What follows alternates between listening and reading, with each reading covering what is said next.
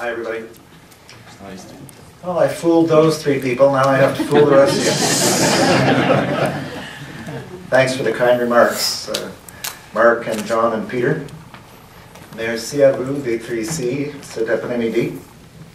I'm pleased to announce today that I am seeking the nomination to be the Liberal candidate for the SD&SG provincial election. Pardon me, you know what I mean. There's a provincial election in October. I want to be the Liberal candidate. The first thing I'm usually asked is, what's Martine think about this? Tough question to answer. I think I better show you, okay? So this is me. This is Martine. Mon amour. Tu sais que Jim va faire son retraite, hein? Je pense que je vais considérer de prendre son nomination. Qu'est-ce que tu penses?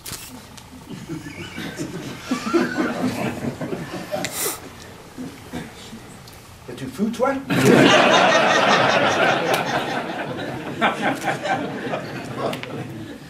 Qu'est-ce que je vais faire?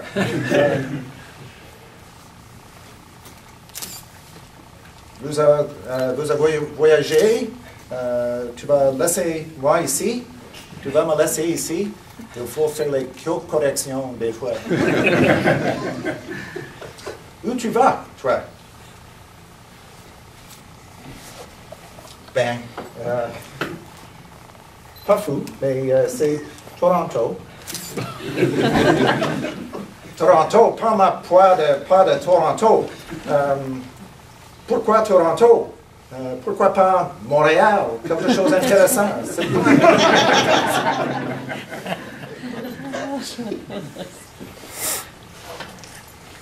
Ben, Toronto, c'est la capitale provinciale. Donc, c'est pas ma faute.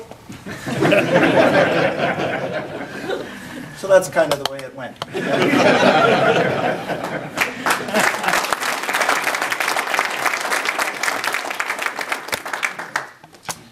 Of course, after considerable thought and discussion, Martine has agreed to support this effort. And she has begun to think of elements in this new life that could appeal to her. La deuxième question, la plus populaire, c'est « Comment va ton français? » La réponse, bien. Ça pourrait être mieux. Mais je vais essayer de temps en temps. Permettez-moi de dire quelques mots au sujet de Jim Brownell. It's already been mentioned, but Jim will hear this many times over the next months. Jim has been, in my opinion, a model politician. First, last, and always, he thinks about the needs of his constituents. Jim has found a way at every turn to represent us effectively. We think of the many large infrastructure projects he got funding for. The hospitals, the roads, St. Lawrence College. But the things that touched us most were the personal things he did for people. Listening to people hurt by child abuse. Helping individuals negotiate their way through bureaucracy. Making personal donations to help people. I've seen him do it. I've learned a lot from watching Jim work. I hope to continue the good work he's done. Jim.